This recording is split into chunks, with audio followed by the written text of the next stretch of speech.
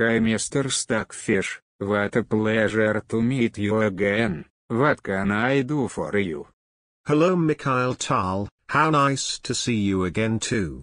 It came to my attention that you are going to play against the young Bobby Fischer. In the future he will be known as Stock Fischer, which is a huge offense to me. Therefore I came to make sure you won't lose this game. You are right Mr. Fish. Bobby Fischer is a 14-year-old prodigy, but I do not need your help by any means. But do you mind if I watch your game? Of course not my friend. You are more than welcome to watch the game.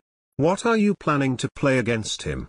He is becoming well known to be a great E4 player. Since I have the black pieces, I will play the Sicilian. Alright, not great, but not bad either, at least you are no coward. Let's wait for the game to start then.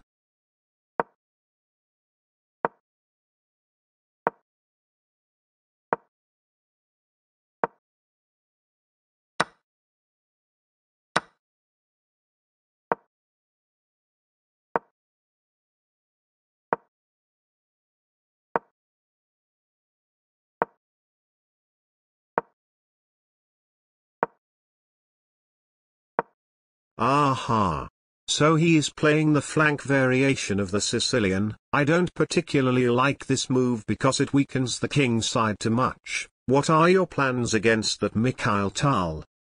I'm gonna go with Bf4. If he wants to push pawns, I will push my pawns too. Let's see who is faster with the attack.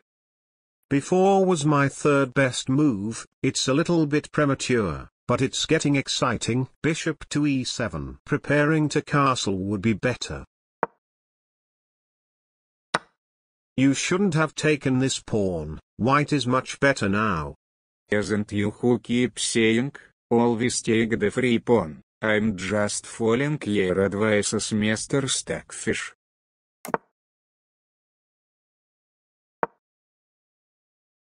Do you see the problem? It is move 10, and beside your knight, all of your pieces are in their starting squares. I think you are going to suffer on this game. If that's the case, I will have to defend like you do Mr. Fish. What a bold move by this kid. He is giving up another pawn. Oh yes, and according to my calculations, G takes f5 is first. Do you agree? Absolutely. E takes f5 was possible, but it is borderline losing, because after bishop to d5, attacking the rook must go to a7, knight takes f5, bishop takes f5, queen to d4 forks both rooks, and only I, the dark fish, can defend this position down an exchange. You made the right decision, however, your king will never be safe anymore. Now we will see how one of the greatest humans, attackers of all time, won't be attacking, but defending. If I won't be attacking, I will prove it to you, how good in defending I can also be my friend. Don't worry Tal, there's only one move that keeps white advantage, and there is no way he will find it. Nanny? Oh man, how I hate this Bobby Fischer. How does he keep playing my top moves all the time? This kid is certainly special. I considered this move, but I can't believe he found it. Unbelievable. If he takes d5, queen takes d5 forks the rook and the knight and black is losing. Rook to a7 was in fact the best move. You can't let this kid win Mr. Tal.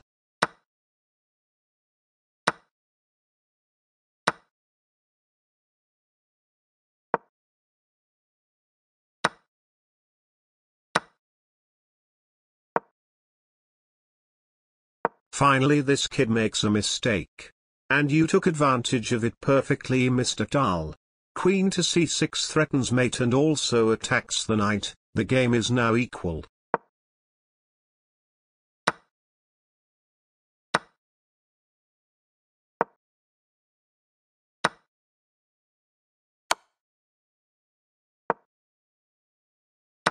Mr. Stockfish, I think he is about to play strong move. He has already written his papers rook from a to e1, and I am not sure what I'm going to do against that. I won't tell you what is the best move against that, but I know a lot of human psychology. Give him a smile and pretend that this is a bad move. He is just 14, I bet he will change his mind.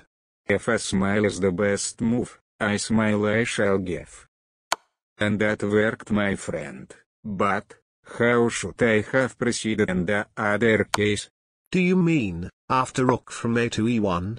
Really simple. Black's king would have to move to d8 because the threat is to take the rook and then take the pawn on f7, so after, rook takes e7, bishop takes e7, queen to d5 check, only move, king to c7, queen to e5 check, rook takes f7 with check, white is down a bishop. So best would be to repeat moves, unless you enjoy getting mated. But now, after queen to c6 check, you are simply up a bishop for a single pawn, white is running out of pieces and threats. I think you may win this game.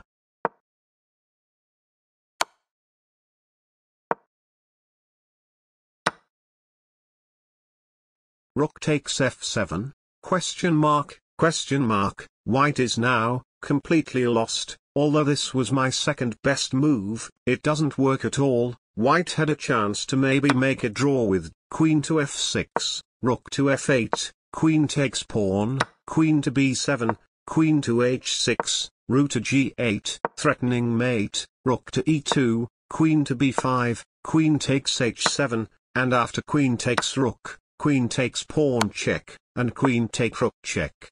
White will be up 3 pawns for a piece, and there would be an endgame of queen rook and bishop versus rook and queen, that sometimes is a draw and sometimes is a win, and that would be Bobby Fischer's best chance.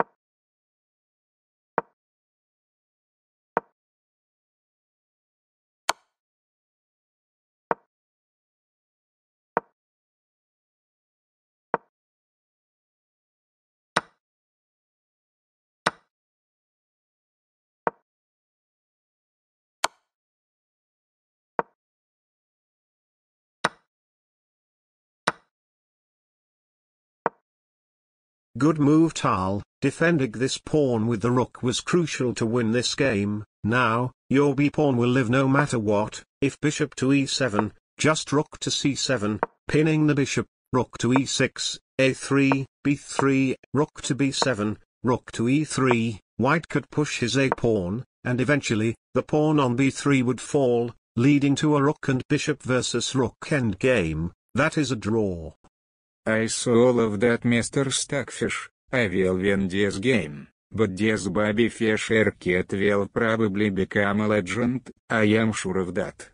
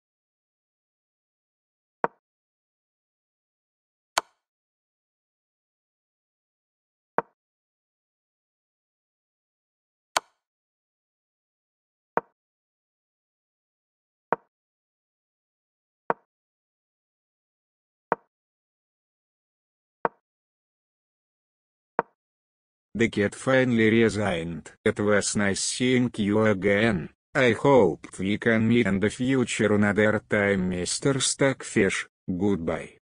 Goodbye, Mr. Mikhail Tal. We will meet again in the future for sure. If you wonder why Bobby Fischer resigned, it is because the pawn is promoting no matter what. rook to c1 followed by pawn to b8 equals queen is coming, and if king to a5, just the simple rook to c1, and white's rook would have to be sacrificed to avoid promotion. If you enjoyed this video, consider checkmating that subscribe and like button. For any video suggestion, just put it in the comments and I will do it. Or not. See you never. Or not.